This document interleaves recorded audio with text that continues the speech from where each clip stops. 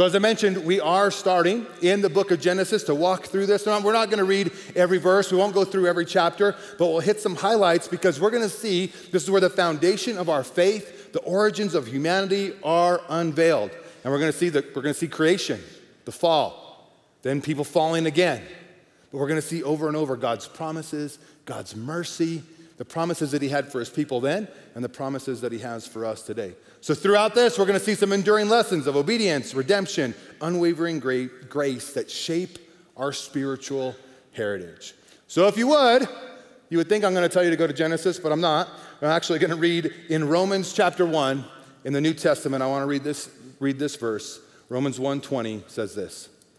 For ever since the world was created, people have seen the earth and sky. Through everything God made, and we're going to look at it in a few minutes, but through everything God made, they can clearly see his invisible qualities, his eternal power, and his divine nature. So they have no excuse for not knowing God. So what we're seeing in this verse is you've heard people say it. You've probably said it like, before I came to Christ, I just felt something was missing. Maybe I had it all. Casey said he had it all, right? He said he had all these different things. He had a house, had an apartment, he had multiple cars, and it all came crashing down. Why? Because there was still something really missing. And we can have something missing in our life. And so that's why this verse becomes so important, because then it's saying there's no excuse for anybody. They can see creation.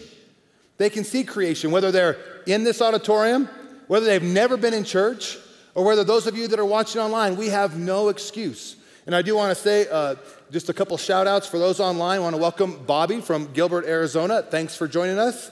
Felicia from Taos, New Mexico, and Kelly from Georgetown, Texas. Thank you specifically for joining us. We appreciate you being here.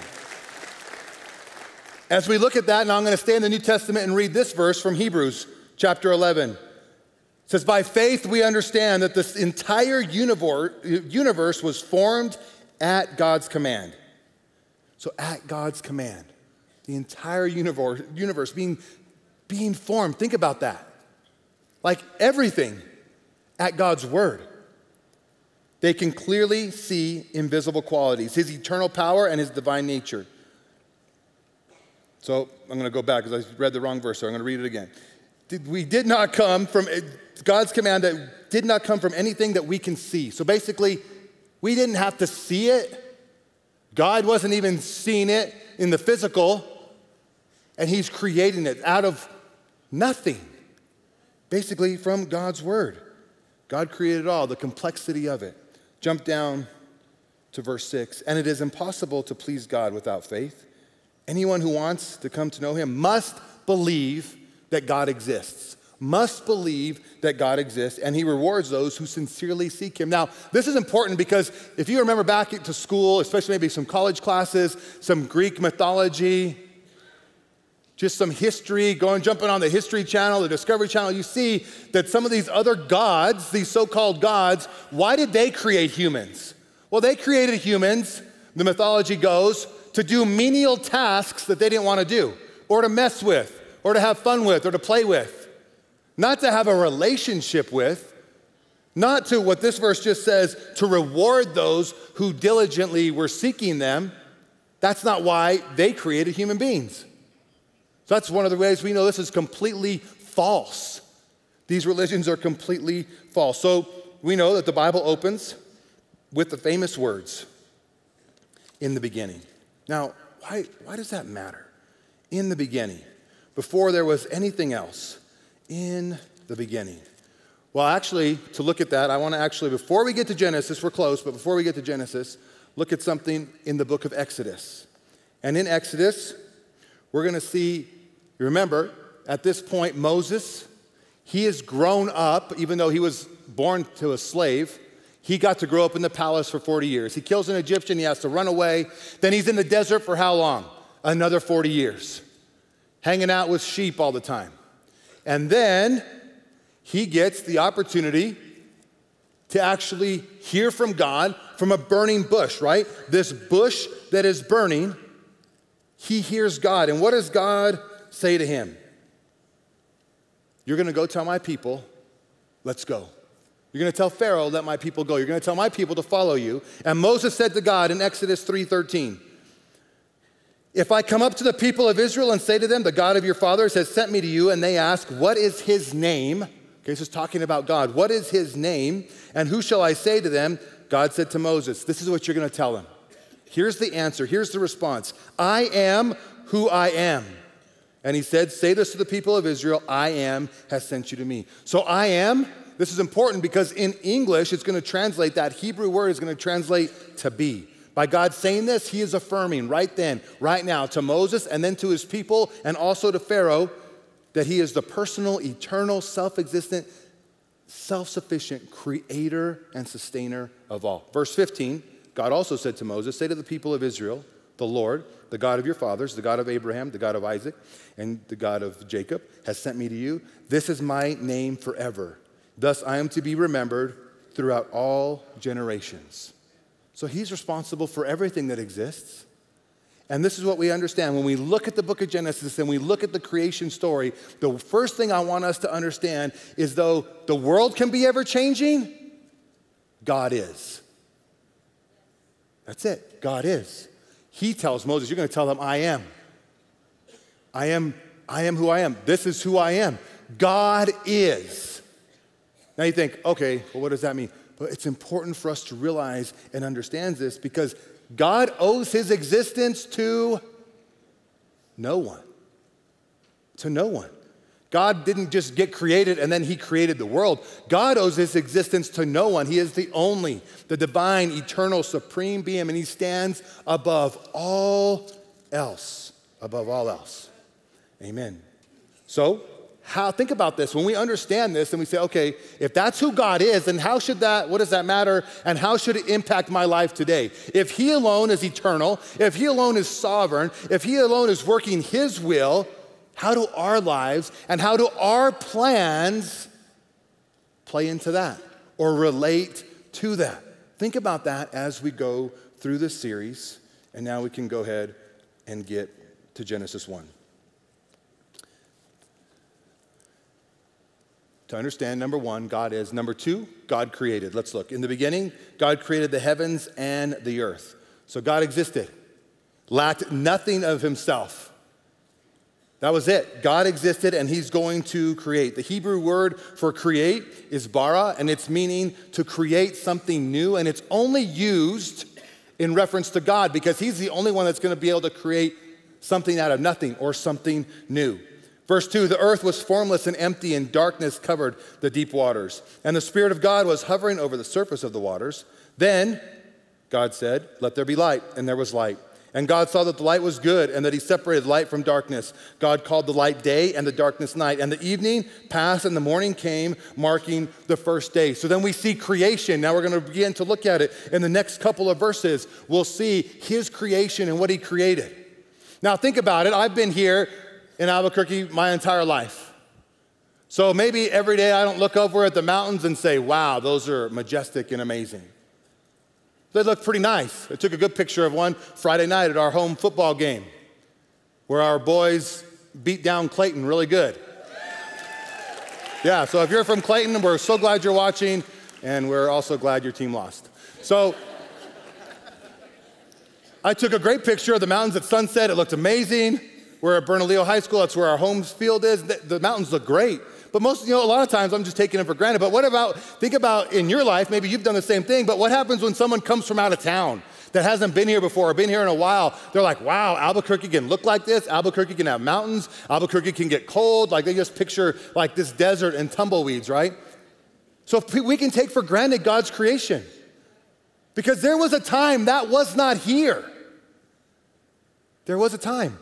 But God created it for his glory, the same reason why he created you, for his glory, but to have a relationship. See, there's a different step when he created you, and we're going to see that in a minute. He created you to have a relationship with you.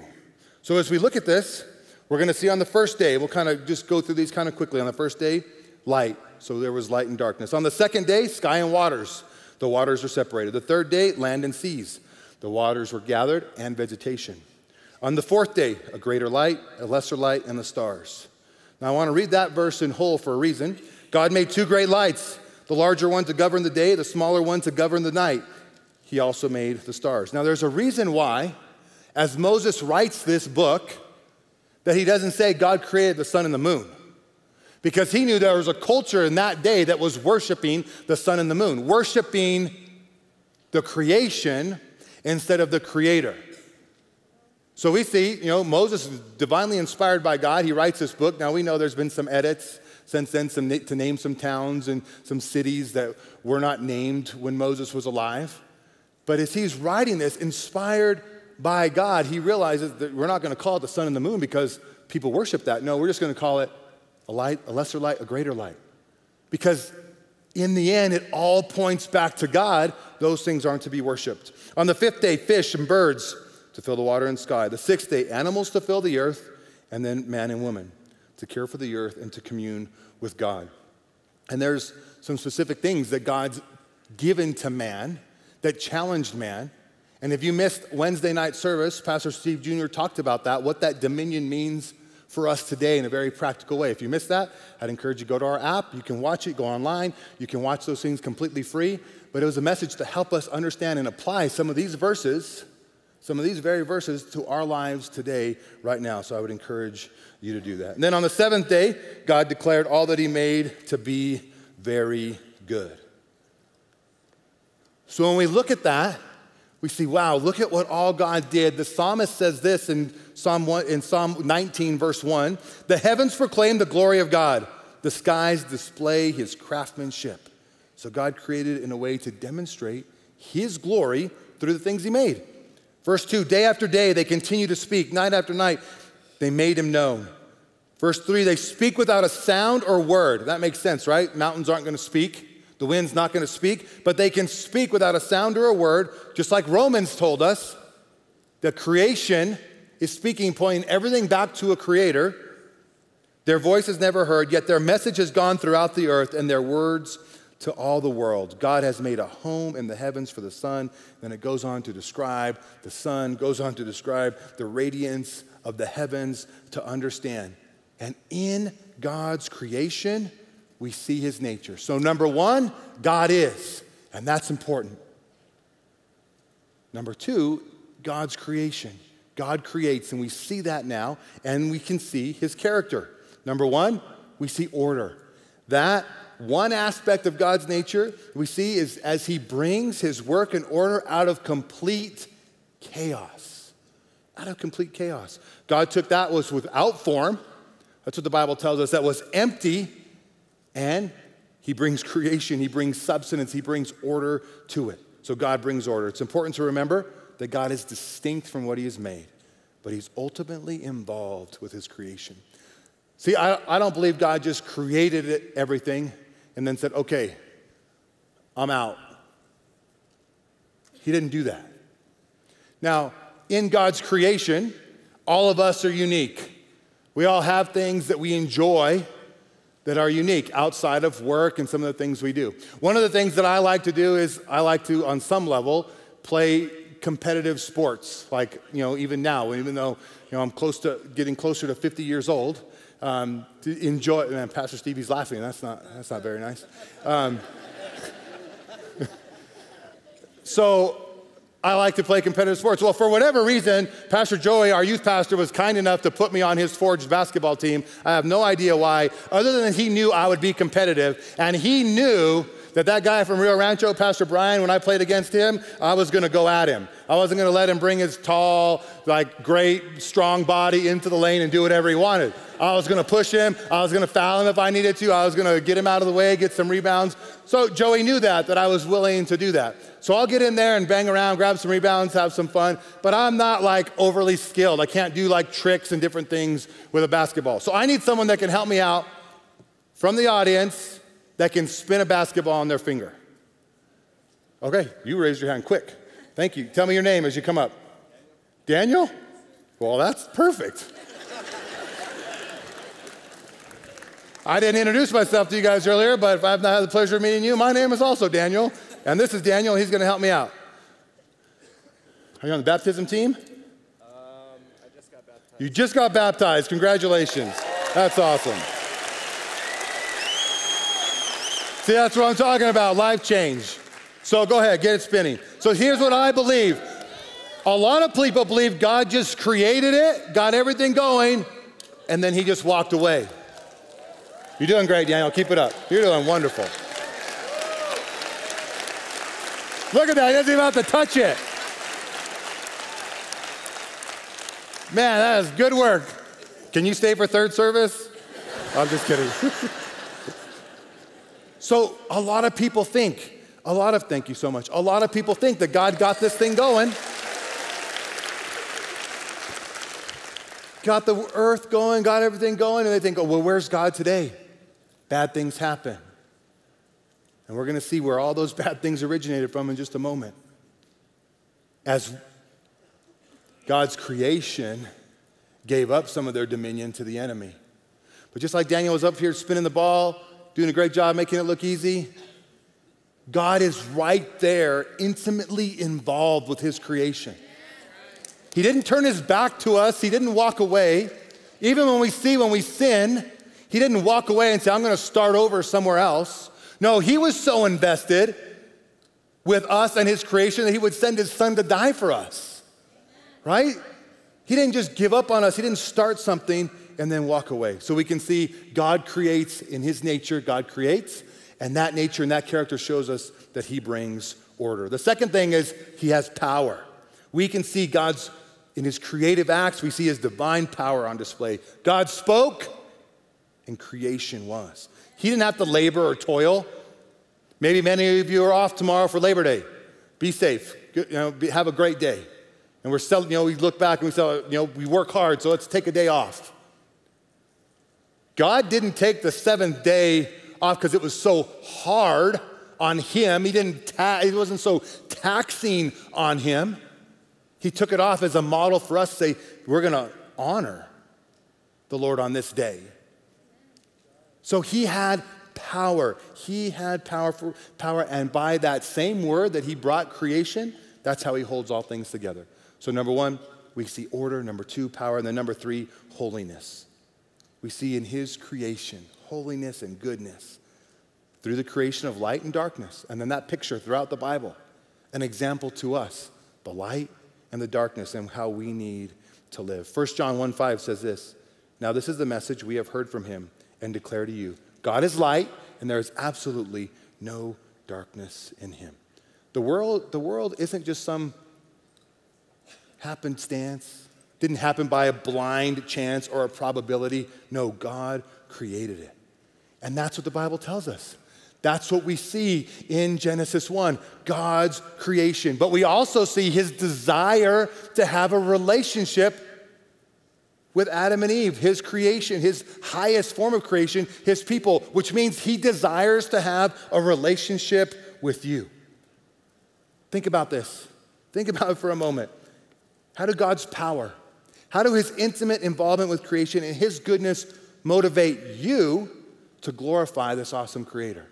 When we look and we see who God is and what he's done, how does that motivate you? It should motivate us to live in submission and obedience to him, to completely obey him. If we look now at Genesis 2, as we continue to go through this, we're going to see all that God's doing as he moves. It says in Genesis 2, we're going to jump down to verse 15.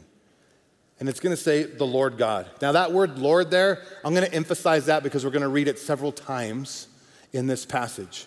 But that word Lord, it means he's trying to say, I want a relationship with you. You're not saying he's just the guy upstairs, the big guy upstairs, not just some random God. He's going to say, no, I'm Yahweh. Here's the relationship I'm trying to have with you. The Lord God placed the man in the Garden of Eden to tend and watch over it. But the Lord God warned him, you may freely eat of every tree in the garden except the tree of knowledge of good and evil. If you eat its fruit, you're going to be sure to die. So the Lord commanded and he expected, just like he does today, obedience. He commanded and expected obedience. Adam was given freedom. He had lots of things to enjoy, lots of opportunities. But God said, there's this one thing, this one area I'm asking you not to go over there. Don't eat from that tree. Now, we think when God gives us lanes to be in, that he's holding us back. Well, that's not the case. We know that by God doing this, there's freedom by staying in the bounds, in bounds. Now, maybe some of you enjoy college football as it got really started yesterday. And we saw some teams, just like blow out some people. And in the meaning of doing so, they played within the rules. Because what happens if they don't play within the rules? There's penalty flags.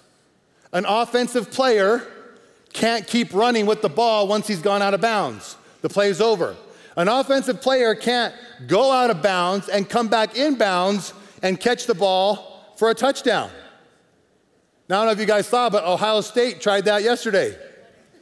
They were cheating. And for my wife's sake, and for Pastor Marty in Chicago, I hope you hear me, that they tried to cheat. But they got what? They got a yellow flag. And that touchdown didn't count. Now, what happens on the defense? If they hit somebody outside, they've already gone out of bounds, the offensive player's out of bounds. If a defensive player hits them, he gets a penalty. Why? Because we play in bounds, within the rules. Now, for a sports fan, you can cheer against the other team. You can cheer against the refs when they're making calls you don't like. But it's more fun to watch when we understand the rules. Have you ever watched a game with someone that doesn't understand the rules? They're like, I don't understand what's happening. And you're trying to explain it. If it's a team you like, it's frustrating trying to explain while you're trying to watch your team. But it's more fun and enjoyable to watch the game when you understand the rules.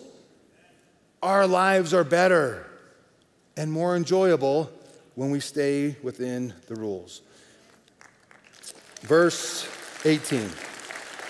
Then the Lord God said, it's not good for man to be alone. I'll make a helper who is just right for him. So the Lord God formed from the ground all the wild animals and the birds of the sky. He brought them to the man to see what he would call them. And the man chose a name for each one. Verse 20. He gave names to all livestock, the birds of the sky, wild animals, but there was still no helper just right for him. There wasn't someone to be a counterpart. There wasn't someone to be on his team, not a servant to him, but someone to come alongside him. Verse 21, so the Lord God caused the man to fall into a deep sleep. While the man slept, the Lord God called out. Remember, I'm saying that for a reason. The Lord God called, took one of the man's ribs and closed up everything. All right, so he was taken. The rib was taken from his side. It wasn't taken from under his feet, so he would trample on her, or from his head so she could be over him, but from his side, under his arm to be protected by him. Verse 22, then the Lord God made a woman from the rib and brought her to the man. At last the man exclaimed, this is bone of my bone and flesh of my flesh. She shall be called woman because she has been taken from man. This explains why a man leaves his father and mother and is joined to his wife, and the two are united in one. So, purpose here, not for their originality to be taken from them, but for them to become one flesh, united as one. They could still retain their uniqueness, but they would be united as one. Now, this verse also tells us and helps us understand the biblical principle that marriage is between a man and a woman. One man and one woman. Now, people can get upset and they can say lots of things. When we say this, and they say, oh man, you're getting into a political issue here. Well, not really. We're not getting into a political issue. We're getting into a biblical issue. Long before the world could label this as political, it was biblical. It's biblical. Marriage is between one man and one woman. And this is what's happening today. People are attacking the very first part of Scripture. A man being a man, a woman being a woman, a man and a woman being married. This is what's being attacked today, and it's not, I'm telling you, it's not political. It's biblical. So people can say whatever they want to you, but understand it's not political, it's biblical. Let's look at the next verse. Now the man and his wife were both naked, and they felt no shame. They felt no shame.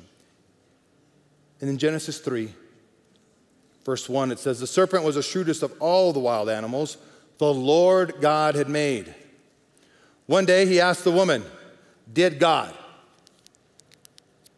So Satan's coming, and he says what? Did God? What does he leave off immediately? He leaves off Lord. Why? Because he's attacking that relationship.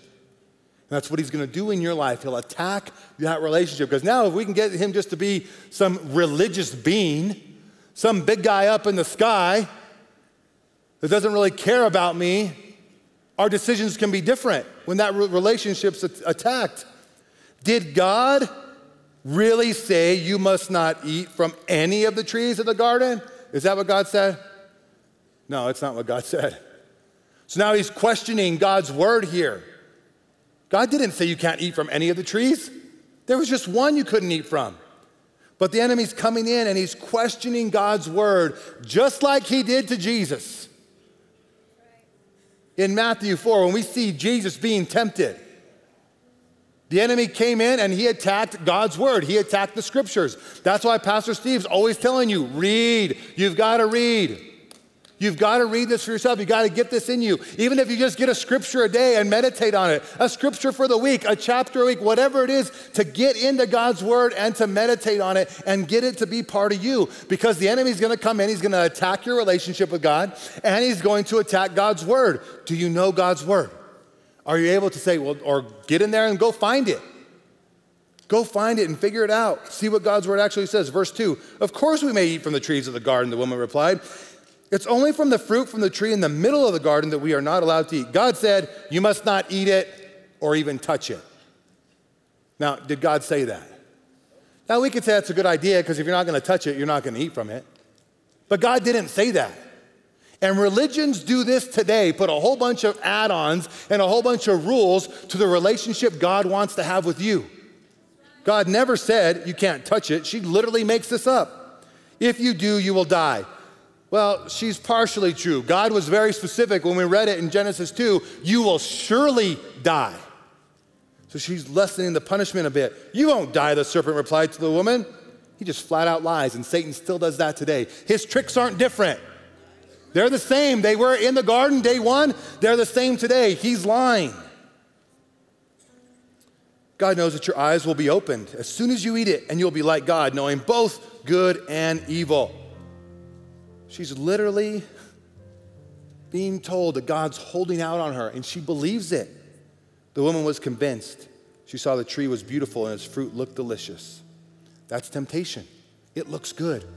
It looks delicious. That's why it's temptation. And she wanted the wisdom it would give her. Eve literally had forgotten all God had given her to focus on the one thing she just began to think about she couldn't have. That's what her focus became on. All that God had so much for her, she forgets all that. She took some of the fruit and ate it. Then she gave some to her husband who was with her. He ate it. She looked, she took it, she ate it, she gave. At that moment, their eyes were open. They got what they wanted, but by disobeying God, now their eyes are open and they're in shock. And they suddenly felt shame. Remember, chapter 2 ended with they had no shame. Now they suddenly feel shame. The results are disastrous. They thought they were getting freedom, but true freedom was being obedient to God. They felt shame at their nakedness. So they sewed fig leaves together to cover themselves. What's that going to do? How long is that going to last? Fig leaves, if we understand the fig leaves of this time, they're itchy. Yeah, it's not going to be comfortable. Those are not the kind of underwear you wanted to wear. They were going to be struggling. Verse 8. When the cool evening breezes were blowing, the man and his wife heard the Lord God walking in the garden. So they hid. So they try to cover themselves and they hide. They hid among the trees. Again, this is hilarious. They thought God couldn't find them. Do we do the same thing? Try and cover it up and hide. The Lord God called the man, where are you? Verse 10, he replied, I heard you walking in the garden, so I hid. I was afraid because I was naked. Who told you were naked, the Lord God asked. Have you eaten from the tree whose fruit I commanded you not to eat? The man replied, it was the woman you gave me. So Adam doesn't just blame his wife, he blames God. So look at this, he tries to cover it up. He tries to hide, then he's living in shame, and now he's playing the blame game. Not just blaming other people, he is blaming other people, but he's also blaming God.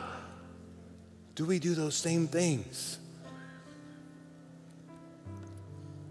Verse 13, then the Lord God asked the woman, what have you done? The serpent deceived me, she replied. That's why I ate it.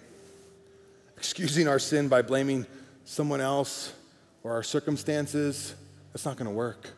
It didn't work then, and it won't work for us now with God. It doesn't work. Then the Lord God said to the serpent, and you can read the following verses there. He pronounces a curse, verse 16. Then he said to the woman, I'll sharpen the pain of your pregnancy, and in your pain you'll give birth, and you will desire to control your husband, but he will rule over you. That sounds like what we see in lives today. Your desire will be to control your husband, he will rule over you. Verse 17, the man said, since you listened to your wife and you ate from the tree whose fruit I commanded you not to eat, the ground is cursed because of you. All your life, you're going to struggle to scratch a living from it. And then he goes on to explain the rest of that curse and how man's going to live. When we look at this account in Genesis, we need to see, okay, God is. God is, that's it. He created. He was not created. Now, we don't understand that right now, but we don't need to. We understand that God is. He's all powerful. But then God creates. And why does God create? For his creation to glorify him and for us to have a relationship with him. That's what he desires, to have a relationship with you. And if you look if you have our app, and our app's completely free, so you definitely should just download it. It's really simple. App Store, your Google Play Store, go in there and download it. But in the notes section there, I give you 7 things that we need to know about temptation. I don't have time to go through those now, but just know this. We understand that in temptation, but it's going to look good or else it wouldn't be temptation. We understand the enemy's going to attack your relationship with God. He's going to attack God's word. You will be tempted. In the end, you're going to be tempted. It's going to happen. Now, you also know that just because you're tempted doesn't mean you're in sin. We will all be tempted. 2 Timothy 2 tells us to run, to flee from it. We need to flee or to reject temptation. And I want to read this real quickly from James chapter 1, verse 12.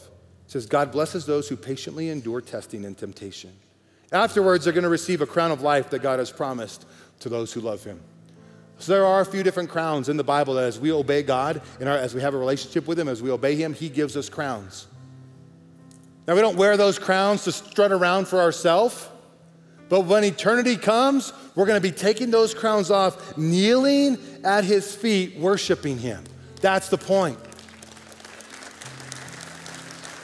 But how do we get there? How do we get to that place of eternity where we can worship him, where we can take our crowns and lay them down at his feet and worship him? We have to have a relationship with him. We have to have a relationship. That's why he sent Jesus to die for us, so that we can have a relationship with him directly. That's it. Also there in the notes, you'll see that I give you things, what to do when you blow it, what to do when we sin, because we're all going to blow it, we're all going to sin. But it's all pointing back to we need to make a decision that we're going to submit to God, that we're going to obey him, that we're going to live for him. When we do blow it, man, we're going to ask for forgiveness, and we're going to keep going, and we're going to keep moving on. We're not going to live in that, because shame can destroy people. Shame will destroy you if you live in that, if you stay in that. But you can come to him for forgiveness. But you have to make that decision on your own. Just like Adam and Eve, they had a choice how they were going to respond to God, each one on their own. Now, they could blame each other, but they were each going to be held accountable to God on their own for their own actions, and that's what's going to happen to us. We will each be held accountable. So what do we do with Jesus? What do? Do we say, Lord, I need you. I need a relationship with you. You created me to have a relationship with you. The way I can have a relationship with you is by confessing Jesus, making him my Savior, and making him my Lord. That yes, I have a relationship with him, but I'm going to do what he says. I'm going to be obedient to him. Each one of us have that choice. Think about that as we pray. Let's pray. Heavenly Father, for those in this room, those watching online, Lord, I thank you. And just pray, Lord, that lives would be impacted and changed. Lord, we thank you, first of all, that you are. That you are. There's no one greater, no one before you. You are, and you created. And Lord, you created us so that we could have a relationship with you. That's what you desire. You desire a relationship with us. We can have that relationship by confessing Jesus as our Lord and Savior and by living for you, knowing you and knowing your ways. living in that obedience. And when we blow it, we ask for forgiveness. But Father, I pray for those that have never confessed Jesus as their Lord and Savior. I pray they would do so now. They would do so this morning. Father, I pray for those that, for whatever reason, they're not living for you the way they should. Maybe they've allowed temptation to come in, they've allowed sin to come in, or they've got shame now. But Lord, you want to forgive them. You want to remove that shame. You want a relationship with them. You don't want them to be hiding. You don't want them to be trying to cover things up. You want a relationship with them. We thank you for that now, in Jesus' name. With your heads bowed, please, and your eyes closed. Each one of us have to make that individual, personal decision, because we're each going to be individually held accountable. If you've never confessed Jesus as your Lord and Savior, we're going to give you the opportunity to do so in just a moment. Or maybe you have, but you're not living from the way you should. Here's your opportunity to say, yes, Lord, I need Jesus. I want Jesus to be my Savior, my Lord. This is your opportunity to come back to him. In a moment, we're going to all pray. Everyone here in the auditorium, we're all going to all pray together. But if you know you need to confess Jesus as your Lord and Savior, I'd like to know who we're praying with. If you'd simply just begin to start raising your hand and say, yep, that's me. I need Jesus. Thank you, sir. Thank you, young man. Thank you. Thank you. If you say thank you very much. His hands continue to go up. Thank you, ma'am. Thank you. You want to confess Jesus? Thank you. Confess Jesus as your Lord and Savior. Have that shame removed. Thank you. Anyone else in the upper section as we get ready to pray? This is your opportunity. Thank you. And then anyone else on the lower section, and then we're going to pray. Thank you, sir. I appreciate that.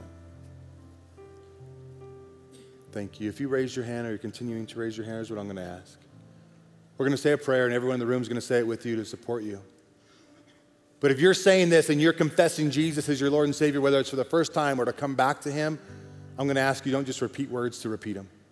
Don't just say something I'm saying. Make it your own prayer as well. Let's pray. Say, Heavenly Father, thank you for sending your Son to die for me. I confess I'm a sinner. I need a Savior. I ask you to forgive me of my sin. I confess that Jesus is my Lord, and I believe on the third day he was raised from the dead. Help me to live for you and serve you from this day forward. In Jesus' name, amen. Amen.